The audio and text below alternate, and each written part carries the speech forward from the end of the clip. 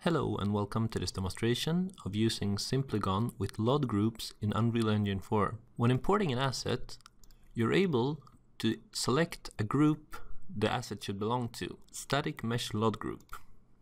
I'm importing a helicopter and I will call it a large prop.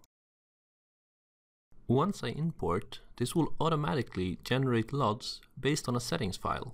Once the asset is imported, we can go into the Static Mesh editor and look at the finished LODs. To change the default settings for the LOD groups, you will have to go into Engine Config and open the baseengine.ini file. Here you can select number of LODs, how much each LOD should increment percentage-wise, and the description. That's all for this demonstration. Thank you.